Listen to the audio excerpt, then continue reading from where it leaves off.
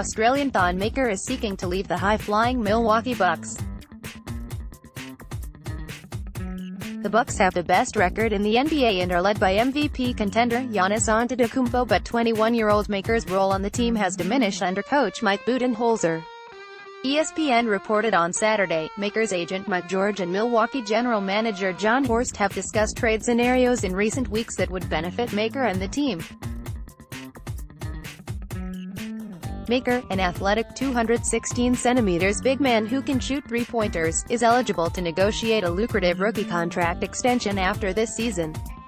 Milwaukee have discussed possible trade deals with rival teams before the February 7 trade deadline but are under no obligation to move Maker, the no. Pick in the 2016 NBA draft. The Bucks traded their other Australian point guard Matthew Dellavedova before Christmas to the Cleveland Cavaliers. Since January 1, Maker has averaged just 10 minutes and 3.8 points per game. Budenholzer left Maker on the bench for 3 of the games while Bucks forward DJ Wilson was given more court time.